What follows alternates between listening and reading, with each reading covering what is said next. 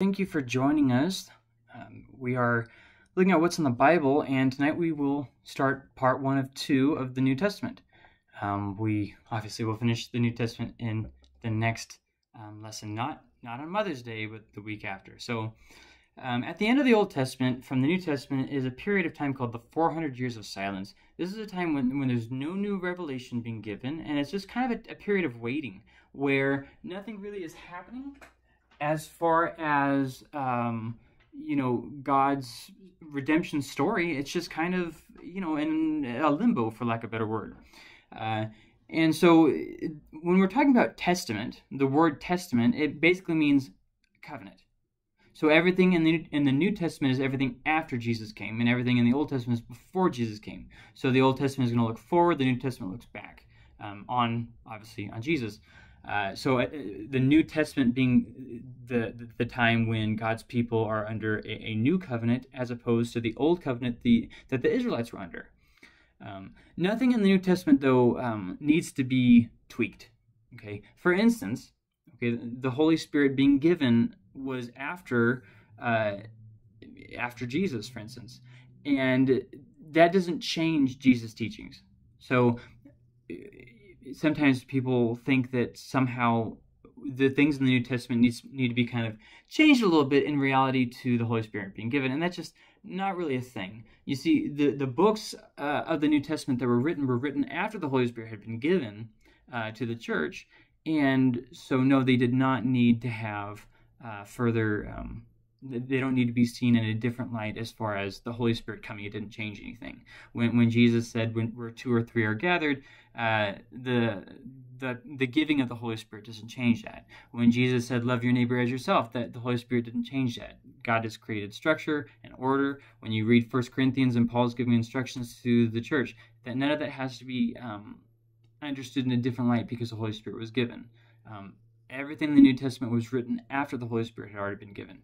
So, also, there is no need for new revelation to alter. This is something that cults do quite a lot, is they try to tweak and change in the New Testament because of some supposed new revelation.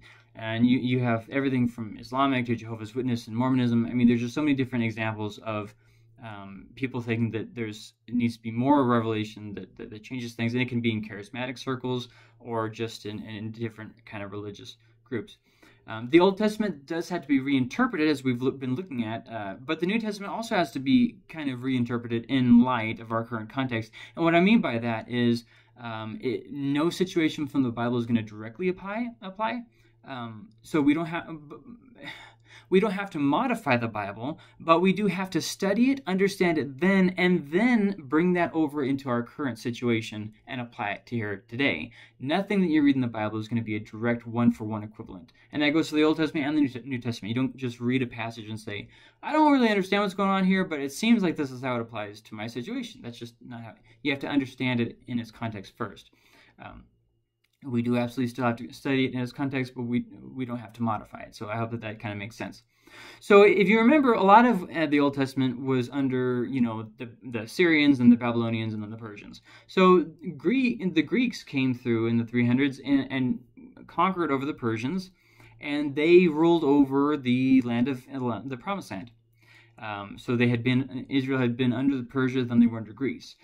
Then they had their Hasmonean dynasty, and then the Hasmonean dynasty pretty much ended with the Romans coming through. I want to say it was like 63 BC or something like that, and conquered from there, or controlling it from there. So then we can get to, we're going to look at the New Testament in chronological order. The first book written is more than likely James. It's likely the first New Testament book written. It was written quite possibly as early as the 40s, but maybe also the 50s, somewhere in that general range there. It was written by Jesus' brother, James.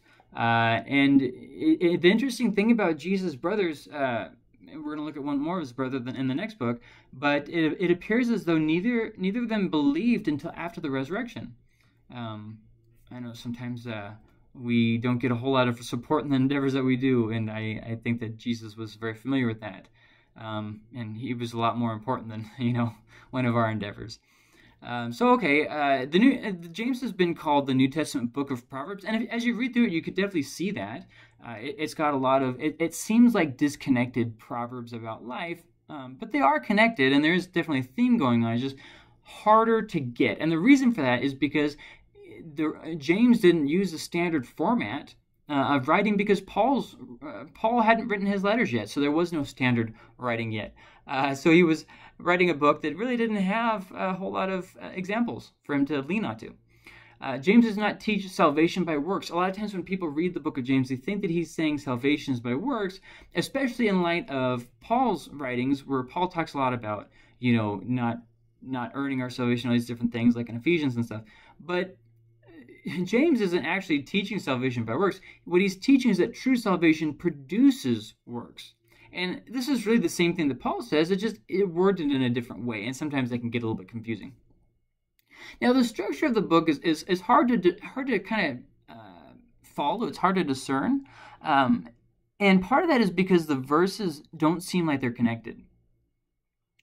It kind of seems like he's hopping around, which is, once again, why I got the idea of a New Testament Proverbs.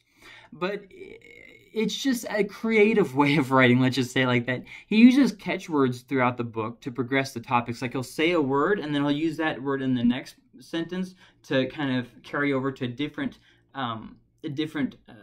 sentence. You get what I'm saying? A different kind of thought. And so for that reason, it kind of seems like it's a bit of a grasshopper jumping everywhere. But if you kind of step back and look at the book, there's three main themes that really hop out. The first one is trials.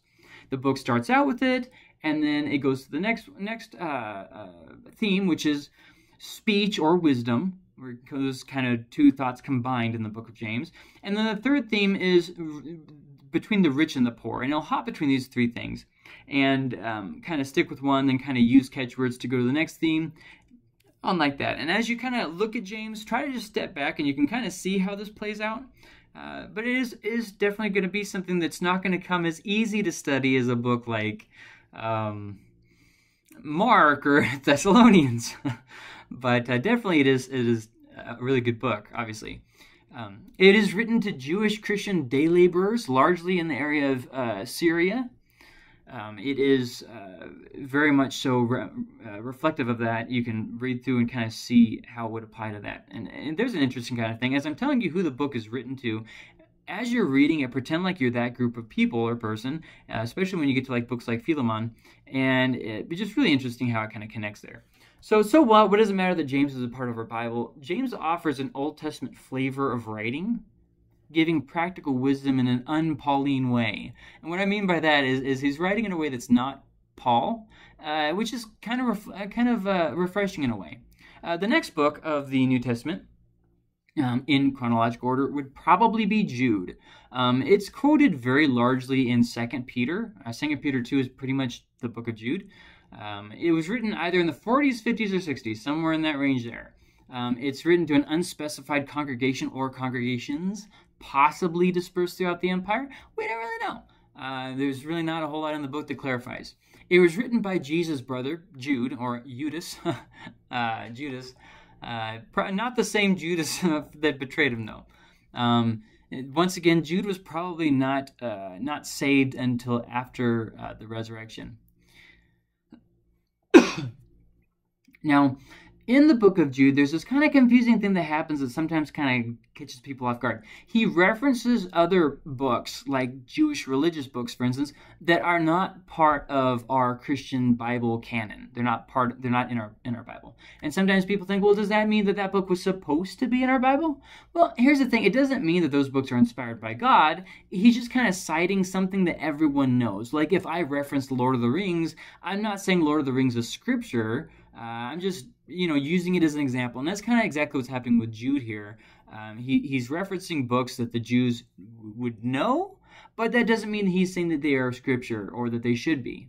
So what does it matter about Jude? Well, Satan is always trying to sneak into the church, and I think that's something that we kind of don't give Jude the attention that it deserves, but it does definitely have a message that's still very much so common and necessary in the church.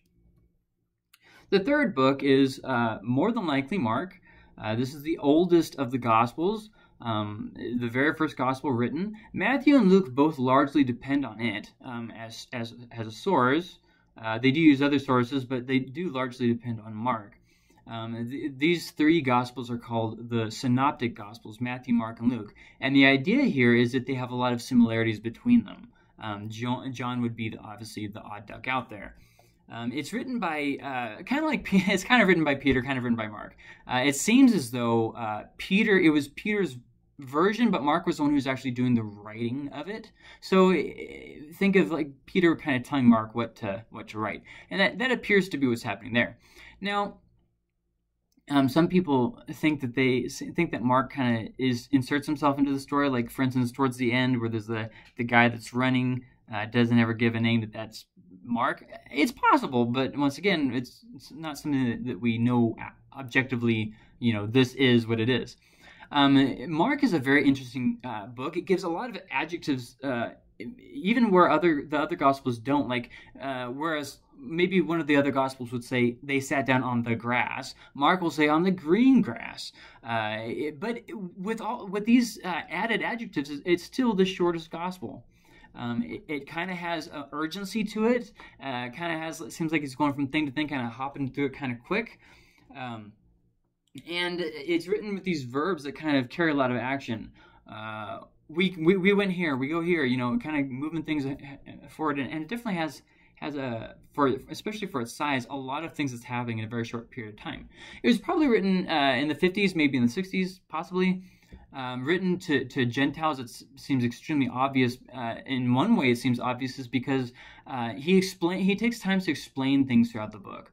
So like he'll go and he'll say this, and he'll say, now this means that. Like he'll give a little explanation, and this wouldn't really make sense if he were writing to a Jewish congregation. So the audience, what seems likely from the audience is that they're possibly Roman. Here's the thing: in Rome in the 40s, there was a little bit of a thing that happened there where the Christians were, I should say the Jews, were kicked out of Rome. This was in the 40s, and they didn't return until the 50s. And really, there was kind of a complicated history that was happening in Rome with the Christians and the Jews. So it seems like these are people who have been out of Rome, but then now had come back. So he's writing to Roman believers who had been kicked out of Rome. Maybe they had returned at this point, maybe they hadn't. It's kind of unclear. The themes in the book, though, in this gospel are that, first off, Jesus is the Son of God. I mean, it starts out right out the gate, quoting a passage from the Old Testament that equates Jesus as Yahweh. Actions of Jesus are really emphasized, whereas Matthew follows more of the words of Jesus. That's not, don't look at that too dogmatically, but that's just something to kind of help you see how the book flows itself out. Jesus is shown as a servant.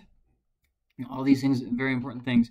The book itself has 3 different endings. I'm sure you've noticed it in your Bible. The one that was probably the original one is the one that ended with they were all scared and ran away. It just kind of seems to fit the theme of Mark a little bit better than the other ones do, and I think that the other 2 were probably just added afterwards. By the way, we have 3 different endings, and they're not all in all the manuscripts. So Paul and Mark had a falling out, as recorded in Acts. There was an issue where Paul didn't think that Mark was going to run the race, and so he didn't really want to fool with it. And I think it was Paul and Barnabas, if I remember correctly, they get in a little bit of a fight about it, and there's a little bit of falling out, and Paul and Mark, kind of estranged there. But near the end of Paul's life, I believe it's in 2 Timothy, he mentions about how Mark is useful to him, and it appears as though they have been reconciled and things have worked out. I don't know how long that took, though.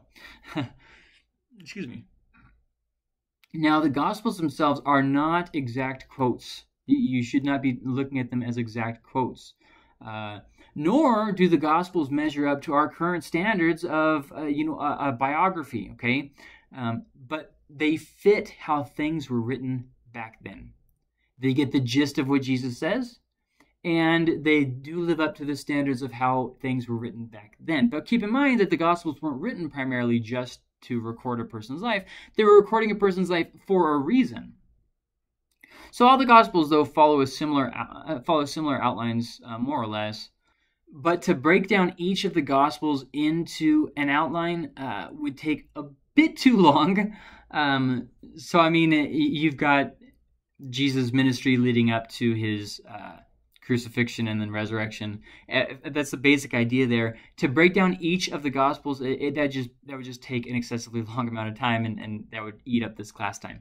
So in about 150, Tatian tried to make a single Gospel out of the 4 Gospels to get rid of the differences and seeming contradictions and discrepancies and make one single Gospel.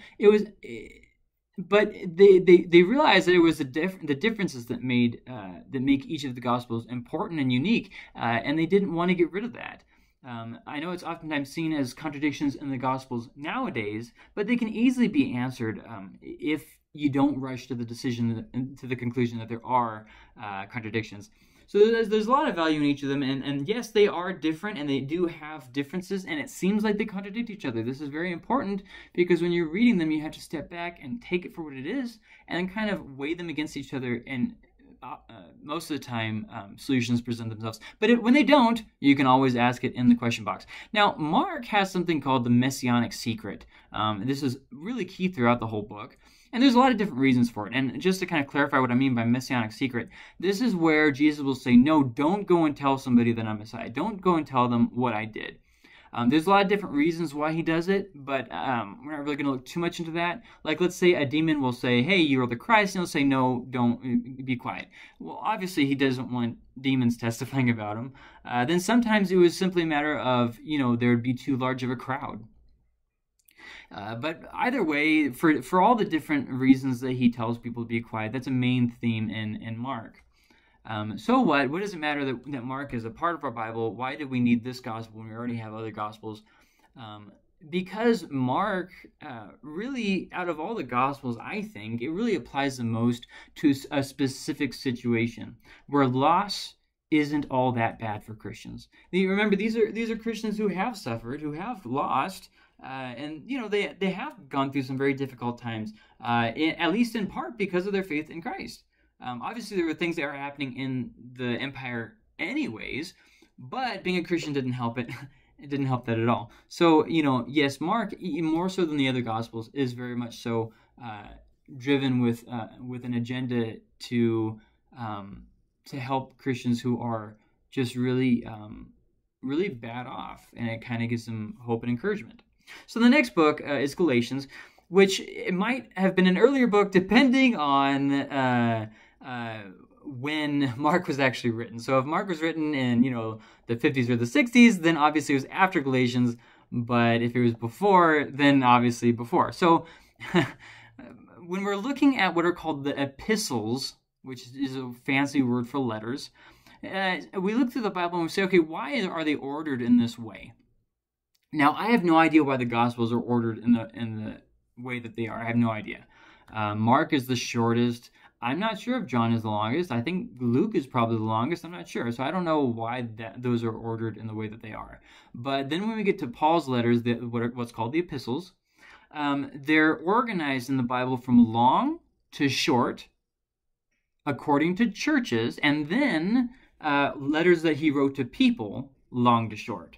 So obviously it would be Romans, then 1st and 2nd Corinthians, so on and on like that until you get down to the books that were written to actual people, and then you have 1st and 2nd Timothy and all that. And then you get to what are called the general epistles. These are letters not necessarily written to people generally, but yeah, written to people just maybe not to a specific group.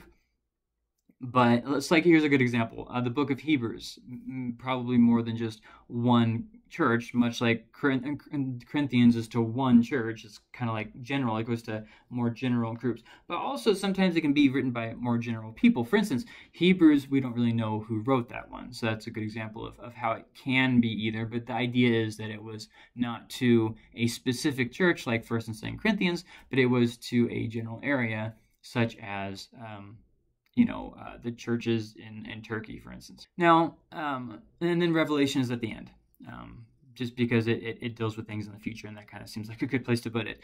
Galatians was written in the 40s, probably sometime before the council from Acts chapter 15, the Jerusalem council, which means that it was probably written in 48. It was written by Paul, who was not one of Jesus' disciples. He actually didn't even get saved until after Stephen was martyred in Jerusalem. So this was after the Holy Spirit had been given, after all that. So the main theme of Galatians is separation from the Judaizers, or maybe you could say the main theme is Christian freedom. Judaizers are a group of people who thought works of law plus faith in Christ meant justification, whereas Paul taught faith in Christ equals justification and works of the Spirit. So the idea here is Judaizers thought that they needed to add being a Jew or doing the work, doing good things, or doing the law to be saved. A modern group of this would maybe sometimes be Messianic Jews who think that, Jesus, but also the law. Now, Galatians, I know I just said that these first books are written to specific churches, but Galatia was actually an area of Rome, not a town. So it would be more of the churches of Galatia, not the church in Galatia. Like it's not one single church. And how the churches were kind of organized back then is there were a series of churches for a town. So the church in Rome would be a series of house churches.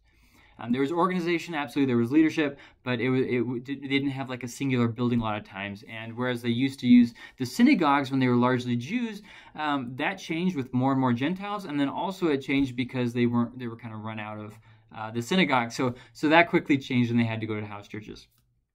How do we know if something is against the law of Christ, like Galatians talks about? Well, some things are preferences. This can be like, I don't like... let's say, nonfiction books. There's a good. Now that's not true, but let's just say I don't like. There's nothing wrong with them. I just don't like them. Right? That's my preference. But then some things are personal convictions. These are things that you feel convicted about. They're wrong to you. In the time of Paul, this would have been like, for instance, eating meat that was sacrificed to idols. It wasn't wrong, but if you had a problem with it, then it was wrong. And and he's just kind of the brother who's easily offended is the brother who's weaker, who's more immature. And so the more mature people need to watch out for the more immature people. And the same thing is true for now. A lot of Christians get they each have their own thing that bothers them. And that's fine. But the real important thing is it's not your job to impress your convictions on somebody else, just like it's not their job to put their convictions on you.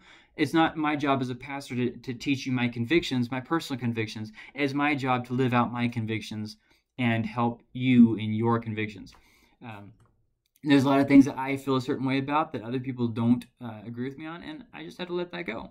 I remember I was at one church, and they were talking about fantasy books, and there was this one guy who I was talking to, and he said, I used to read fantasy books, and there were these pastors that told me that I shouldn't because of, fantasy is evil and all this different stuff. And he said, why is it evil? It's got the same things that the Bible has in it, but these things aren't real. Like, this isn't really how, spells are and how witches are and all these different things. And I remember listening to that, I remember thinking, well, I didn't really think about that.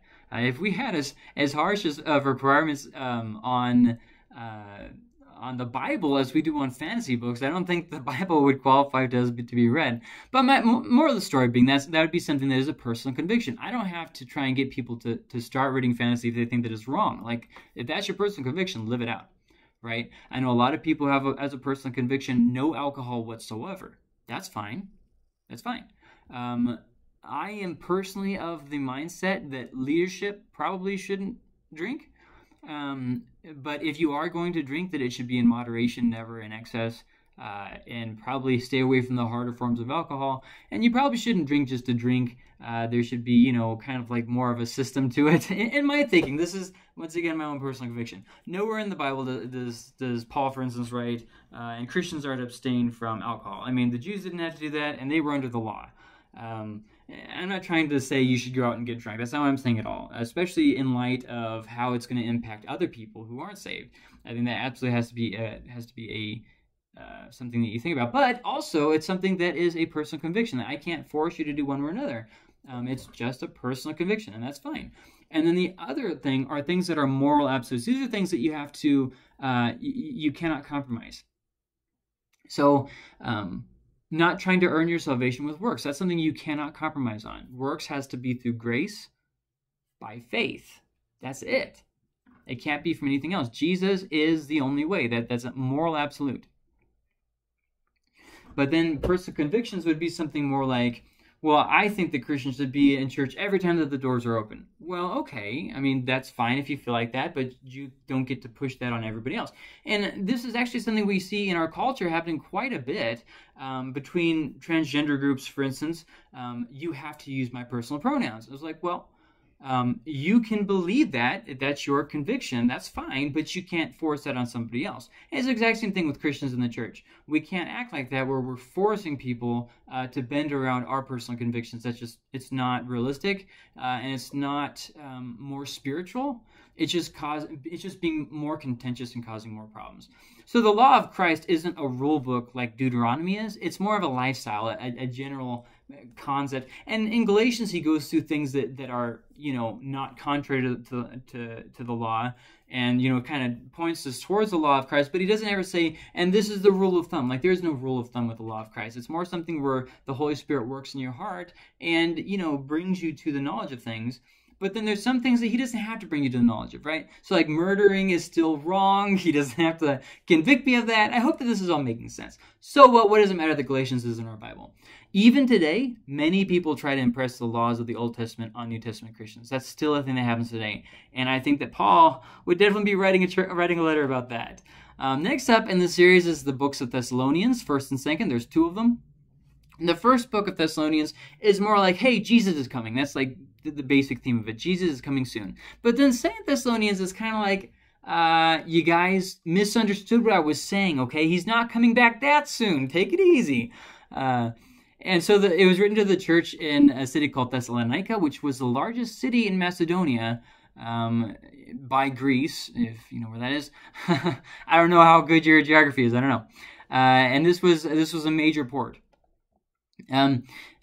In Acts 17, it records Paul's time there. He had to end up leaving because he was running out of town. If you want to read through Acts and follow along on some of this, it kind of helps. It was written in Galatians we were talking about the Jerusalem Council. That's Acts 15. Here we're talking about Paul is on another missionary journey. I believe it's his second or his third. I say his second, and he goes in Acts 17 to Thessalonica. So it was written, book 1 was written in about 50, 51. Book 2 was written about 51, 52. Silas is still with Paul in the book. And it happened, as far as when it was written, it happened around in Acts 18, when Paul is in Corinth is when he writes the Thessalonian books. So it was written by Paul. Obviously, I just said that. There's a lot of times in the New Testament where who wrote the book or what the situation is or different things are going to be argued very, very strongly, especially with who wrote the different books. But usually they can easily be explained. It's just that there's a lot of contention. I want to bring that to your attention, but I don't really want to look at it too much because they just eat up time. As far as the books of Thessalonians, so what does it matter that we have them in our Bible? Can't we just ignore them? Well, here's the thing. It's very important that we don't get swept into every end times theory. And it doesn't matter if it's by someone like John Hagee or by anyone else. There's just so many different theories, and they're always being thrown out. It's always the end of the world. There's always this is a sign from God. This is a sign. The blood moon's this, and the eclipse is this. And there's just so many different things. It's very important that we're not swept in by all these different things. And Thessalonians, I think, is a good not sermon, but a good lesson on that. We should have a more balanced view, and the books of Thessalonians give us that.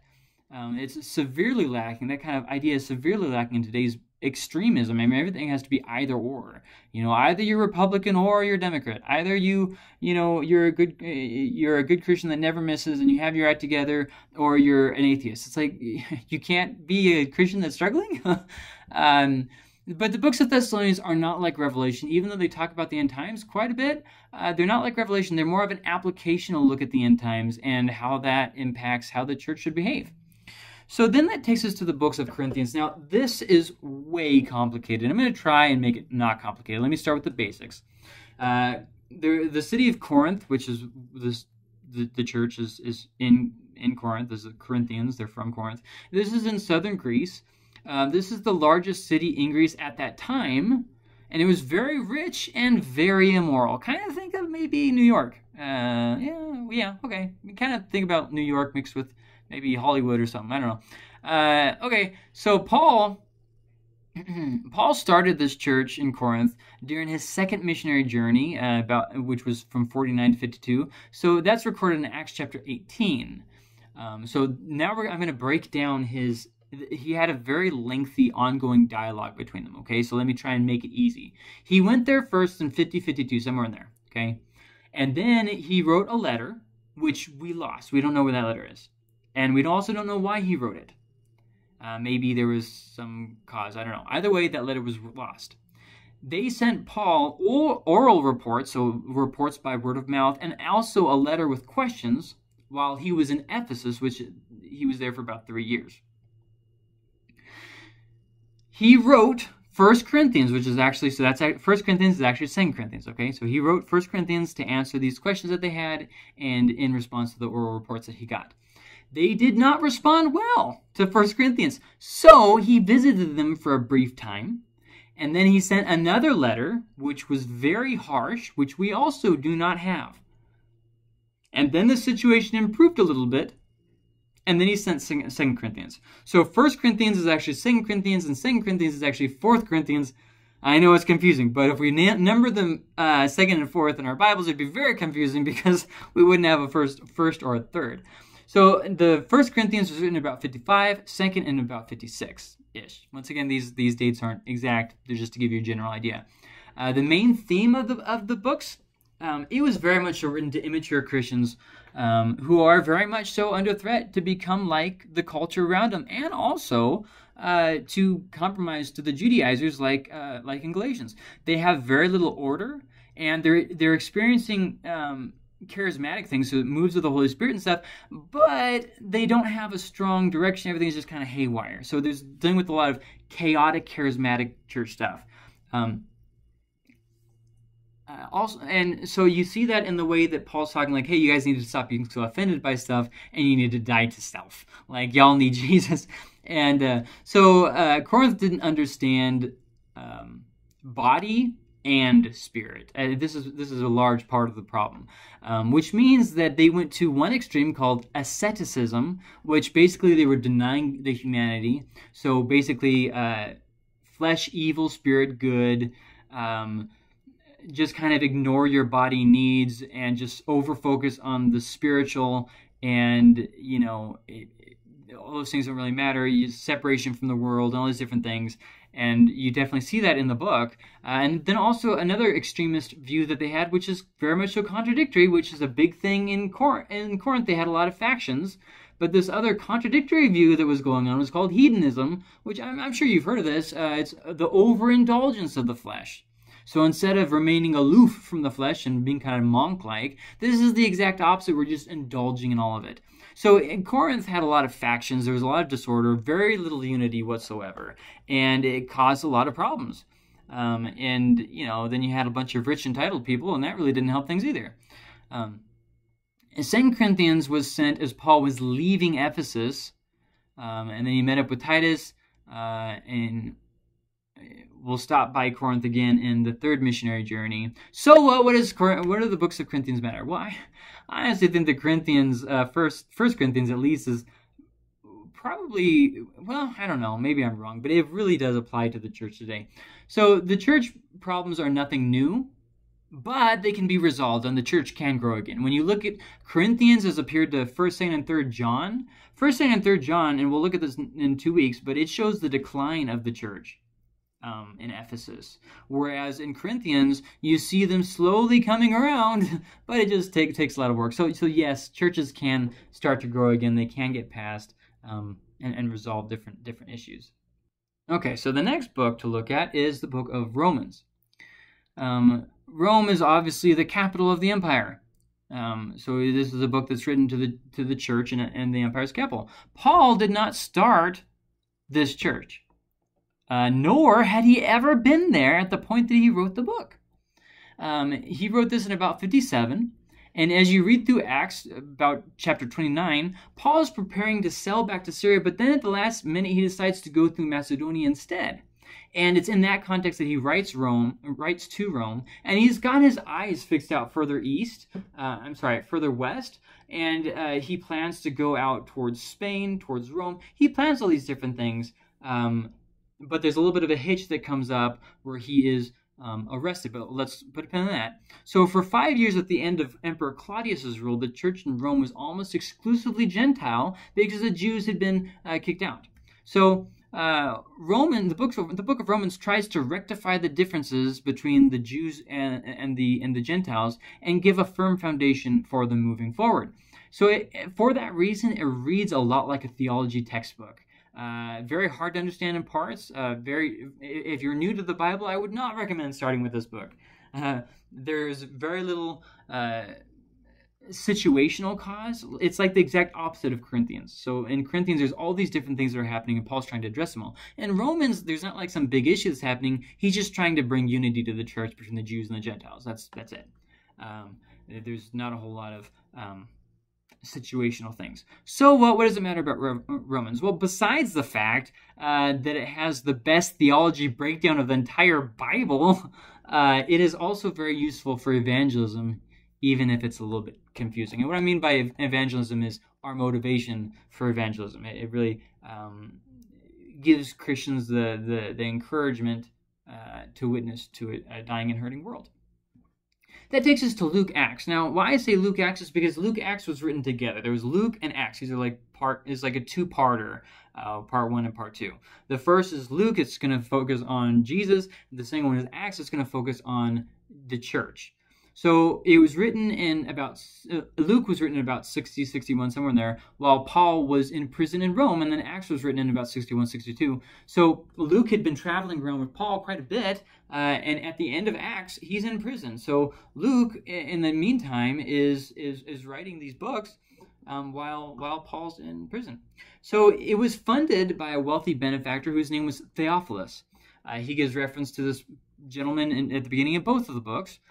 So there's not a whole lot we know about him, but it probably wasn't written only for him. So it was written for him, but it was probably with the intention of going towards Greek believers. So it was written by Luke, who was not one of the first generation Christians. In fact, he wasn't even one of the 12.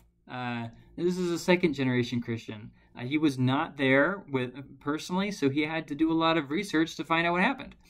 He was a physician, a Gentile, a companion to Paul, and Acts a lot of times it says, we did this, we went to this place. That's because Luke was with Paul. There's a strong emphasis throughout Luke and Acts on the poor and on the outcasts of society, as well as on the work of the Holy Spirit. So with that, you see a lot more of a human side to Jesus than some of the other Gospels. So compassion for the outcasts is real big, be they women or Samaritans or sinners or whoever, the outcasts of society. Another thing that you see about Luke that's singular, I think we all get a bad idea of the Pharisees from like Matthew, for instance. But in Luke, the Pharisees are shown in a positive light. Jesus is also shown as Savior in the book. It's interesting that Luke is one of only 2 Gospels that tell of Jesus' childhood. Mark says nothing about it.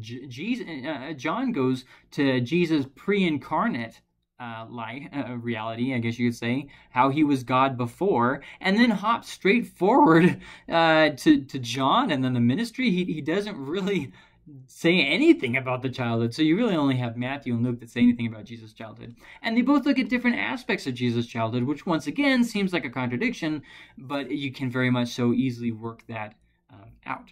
Acts follows Jesus' last words, where he says, go be my witnesses from Jerusalem to Judea and Samaria and outward and so on and so forth. That's exactly the model that the book of Acts follows. It goes out in that same thing. They go from Jerusalem to Judea and Samaria and outward to the ends of the earth. So the 2 books together, Luke and Acts, are a chiasm with the central event. The central event being Jesus' resurrection and ascension. So it starts out in the context of the empire, and it goes further and further with Luke climaxing in Jerusalem, and then Acts starts in Jerusalem and goes out to the ends of the earth. So you have that kind of chiasm, and so the central point of both the books, Luke and Acts, is Jesus' resurrection and ascension, not his death. Very important there. So, and there's more that could be said there about the early church mentality of what was really important, and when they said things, what it all entailed. So if they were talking about the resurrection of Christ, it would have been talking about the death and resurrection. There's a lot of things like that we could talk about, but we don't really have the time to really get into those things, so I'm just going to move on. There are a lot of smaller themes that happen throughout the book. So like there'll be parables and stuff that are kind of organized together to get a main point across. But there are so many of that we couldn't realistically break that down either, unless this was just a couple weeks that we were looking at Luke Acts. So recording is not instructing. Very much so. It wasn't a thing in the Old Testament. It's still not a thing in the New Testament. Luke is going to record some things in Acts. It doesn't mean that this is the way it should always be. It doesn't mean that that's the way we have to do things. It is simply recording it. And you have to be really careful about what he is recording and what he's instructing for us to do likewise. Acts historically has caused problems for people to figure out, how do we apply this book to our lives? And we can. You just have to do a little bit of studying, okay? Luke tried very much so to be historically accurate, and he researched with direct sources.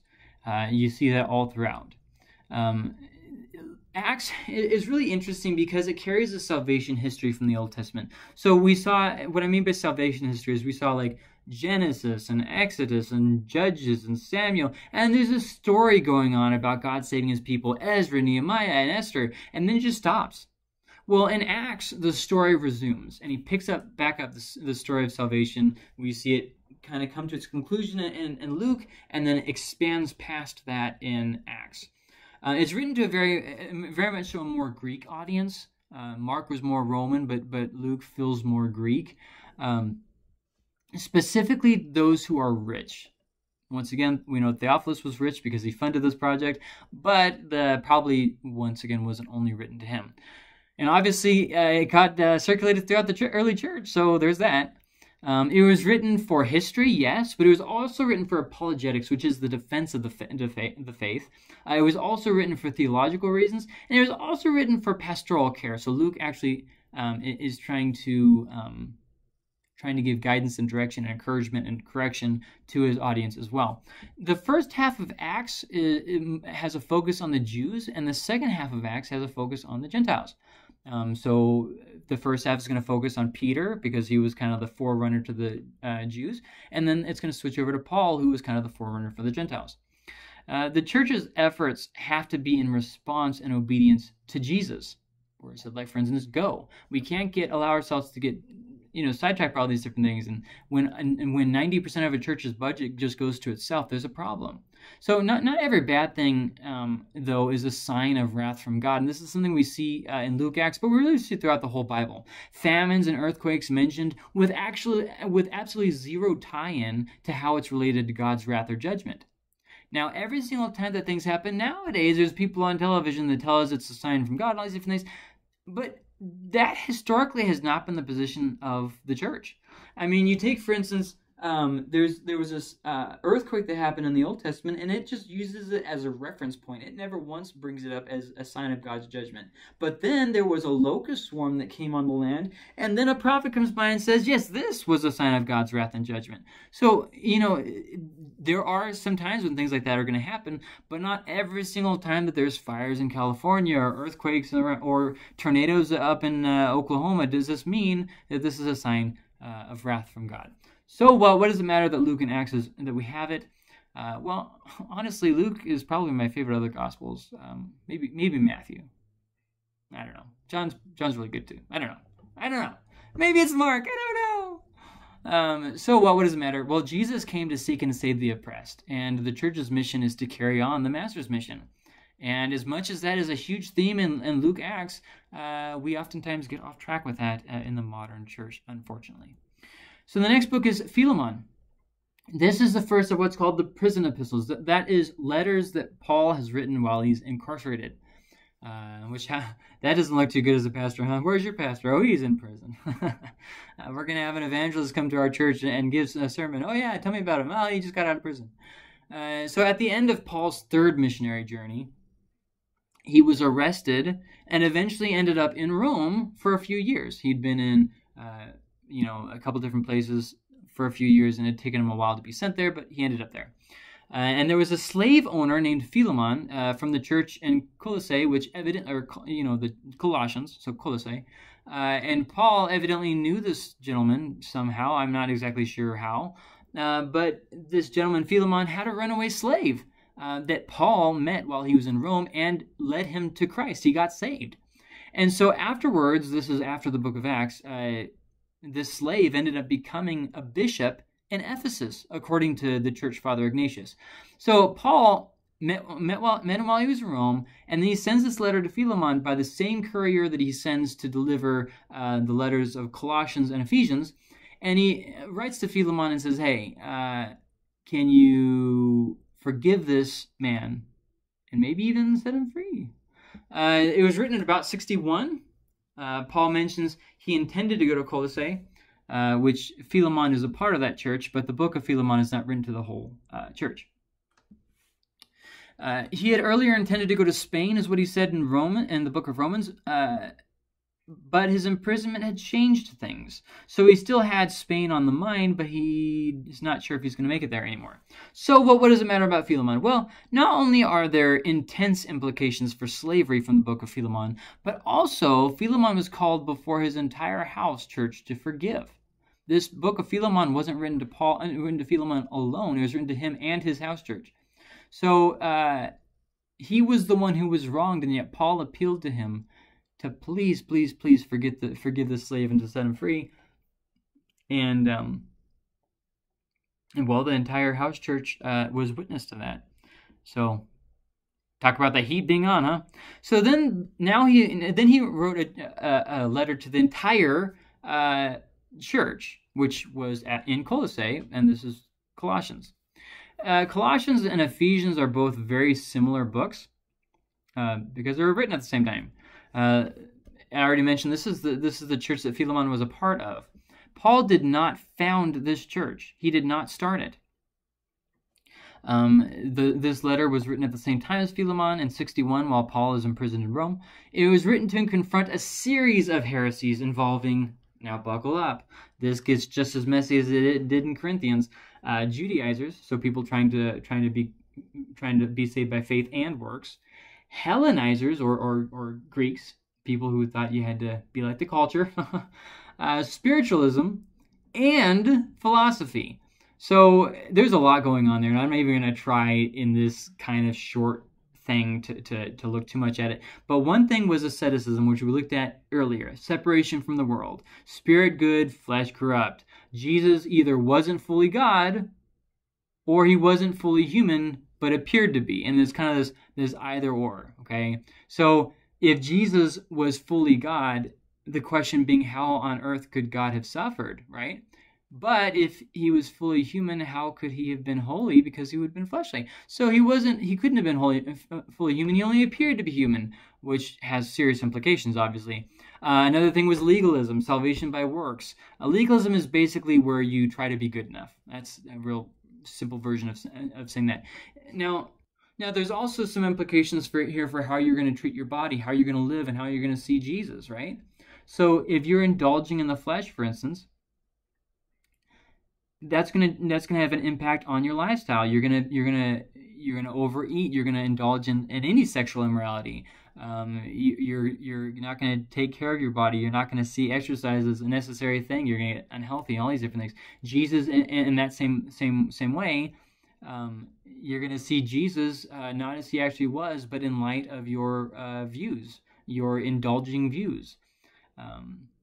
You're gonna encourage things. Maybe if you're, like, for instance, into the Judaizers, you're gonna believe in the mutilation of the flesh. I mean, there was a period of Christian history where people would literally whip themselves to bleeding, and they thought that this was a good thing, which obviously was not. They should have read a book like Colossians, huh? Paul isn't attacking random actions necessarily, but he's attacking the underlying philosophies that are evident in them. So yes, they're doing these things, but what they're doing is based off of these philosophies that they have. So Colossae, the city, was destroyed in 62, about a year or two after this letter was written, by an earthquake. So evidently there's no evidence that the city was ever rebuilt. I'm guessing that the people at least part of them survived and they just moved on. I'm not real sure.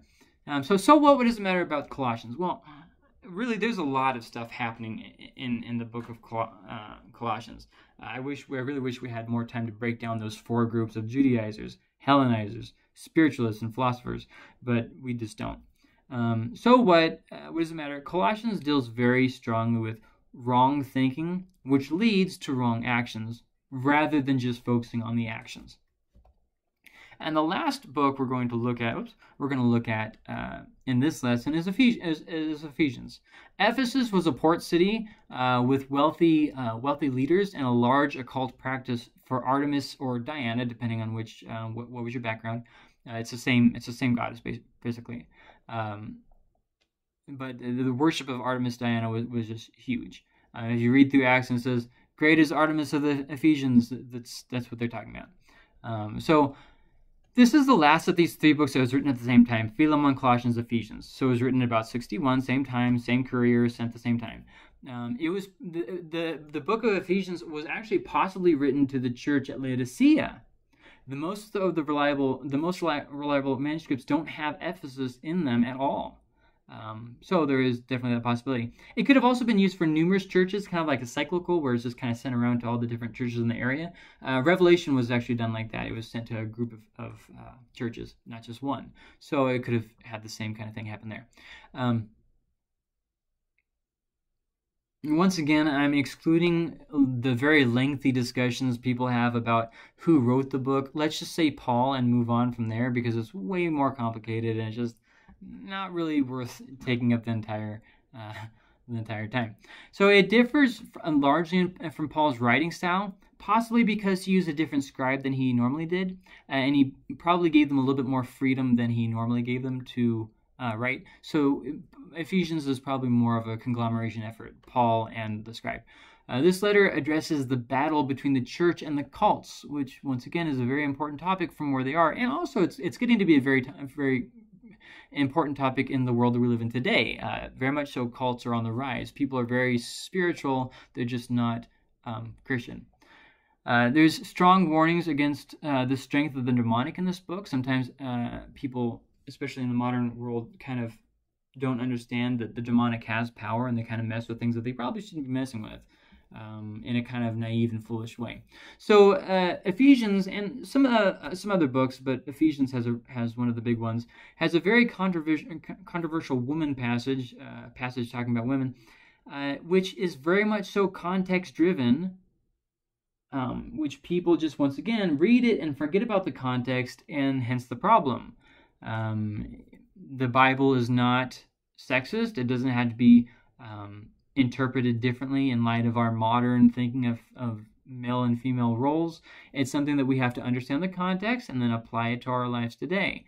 I wish we could get into that. That's probably a discussion that we'll have in the future, but when we really don't have time for right now. So what does the book of Ephesians really matter? Well, the church continues to wage war against the darkness of the culture, and this message, therefore, remains timeless. Next week we'll finish up the New Testament. We've gone through 14 of the books of the New Testament. We looked at Ephesians and how they were dealing with a very strong cult presence, occult presence. We looked at the book of Colossians and how they were dealing with the different worldviews from Judaizers and Hellenizers and spiritualism and philosophy, and how that affected the church's outlook. How they had things like asceticism from the Hellenizers, where there was a separation from the world, or legalism from the Judaizers about how you did all these things to be good enough, or all these different things there. And how it very much so had implications for how they treated their bodies and also how they saw Jesus.